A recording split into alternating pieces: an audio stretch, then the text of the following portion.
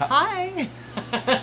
Ron and Kimberly Olson here, and we're sharing our session of this next section of How to Think Like Leonardo da Vinci. And I love the quote that we started off with this session of reading, "I wish to work miracles, Leonardo da Vinci." Let me ask you a question. Have you ever applied for a job or written a resume? Because Leonardo da Vinci went about it a little bit differently than most people do, didn't he? See, most people, when they apply for a job or some work, they list their past experiences. And what Leonardo did, it's pretty amazing actually, what he did is he actually had thought long and hard about what exactly the person he wanted to work for would need. And so what he did is he actually listed everything that he would be able to do for him. His name was Ludovico Sforza, was the regent of Milan. And just a couple things I thought was quite interesting. He said, "I have plans for bridges very light and strong and suitable for carrying very easily." Another thing is he'd mentioned that he could find a way that would allow men to be able to travel under the river unnoticed and unheard of. And just a lot of different things. Obviously, we take advantage,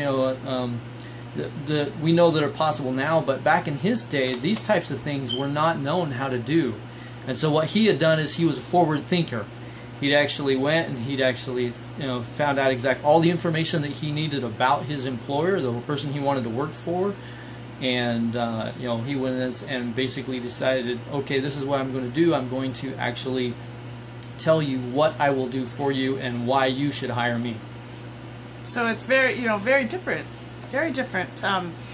Thinking about, he didn't, like Ron mentioned, he didn't talk about what he did in the past. He talked about what his skills are now and how it applies. So, maybe the next time that you're seeking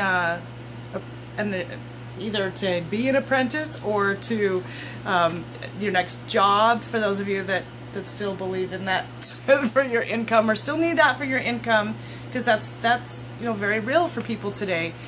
Think about what skills you have to bring to the table.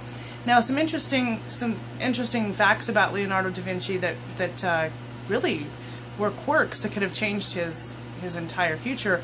One was that both his father and his grandfather were accountants, and naturally in that day and age, it would be the child would follow in the footsteps of the father.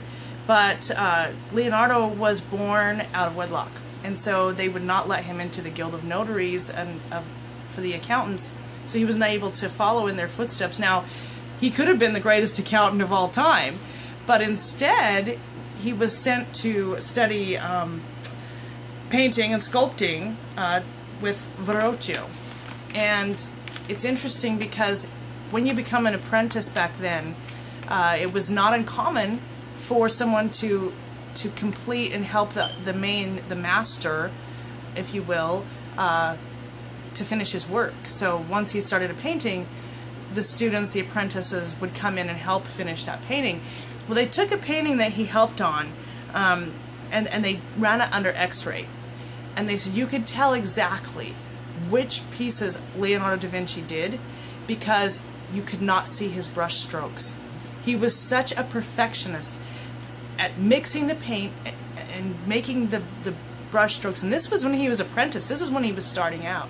But he was such a perfectionist, you couldn't even see his brush strokes under an X-ray, which hadn't been invented at the time, obviously. But you could do that. And he did so, he had so many amazing talents. And talks about as a young man, he was very happy-go-lucky, light-hearted. It says, you can imagine Leonardo in his late teens and early 20s strolling the streets of Florence in his silk leggings, his long auburn blonde curls cascading over the shoulders of his rose-colored velvet tunic.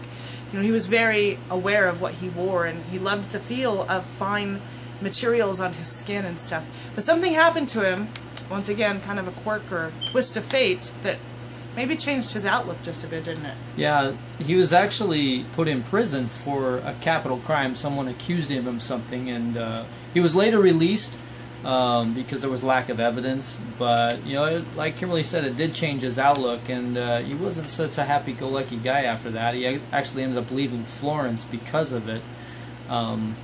And it just kind of changed his outlook on life because of the time he spent in prison.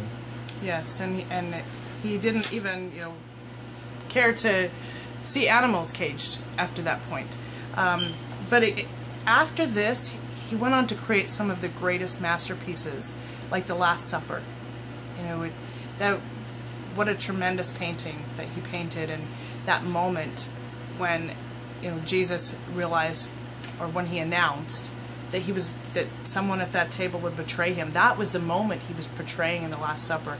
Just an amazing artistry that he portrayed there, and everything geometrically proportionate. Just it's astounding, his capacity to bring into a portrayal moments of such emotion. And he had another great work of art that was unfortunately destroyed, and he never got to actually finish it. It would have been one of the greatest masterpieces of all time. He was going to be sculpting a horse, and at the top of the horse would have been a rider. But the horse that he prepared, just the model of it, was 24 feet high, the wooden model. And what happened to that? Got destroyed, actually. Some archers, the French destroyed it. And that's actually one of the things that he had mentioned when we talked about the resume when he was actually applying for the job, is that he could actually build that in bronze and encase it in bronze, and it's one of the reasons why he got the job. Unfortunately, like Kimberly said, though, the French ended up destroying it. And the reason it was never actually put into bronze is because it would have required more than 80 tons of melted bronze to complete that project. It would have been a massive undertaking to actually complete that full entire thing. But this was a part of Leonardo's life when he traveled. He traveled with one of the armies of Caesar Borgia. He made over 6 maps, precise maps of Italy. And without the tools that we have of our day, his maps were surprisingly accurate.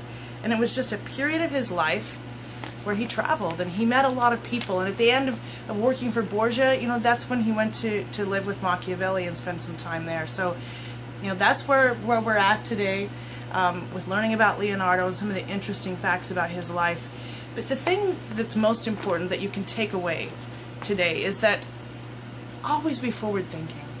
Be aware of what your skills are. Be open to things that you're good at, because you can expand upon that.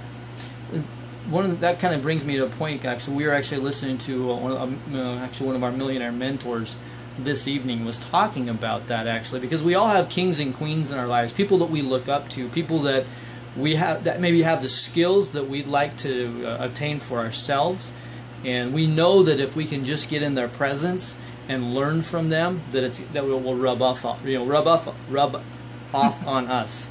And so one of the ways that you can do that is just become a servant leader. Find out what you can do and learn about that person and find out what they need. Kings and queens don't have everything.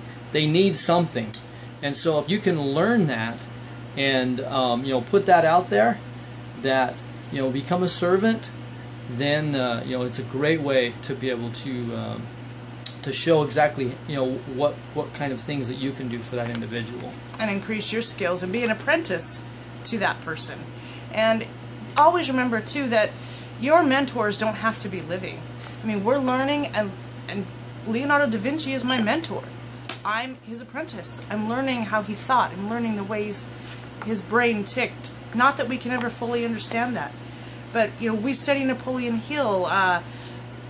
Think and Grow Rich. Yeah, Wallace D. Wattles. Wallace Wattles. Yeah, Science of Getting Rich. A lot of great people. Robert Jim Kiyosaki Rohn has passed on. Robert Kiyosaki's still He's living. still here. Yeah. But a lot of great mentors that have passed on that are our mentors, and we get to be their apprentices and learn to them because of the written word and what was left to us. And so just remember in closing today that follow along this journey with us and learn how to be a forward-thinking Renaissance man or woman of your time in this modern age. And when you wake up unstoppable.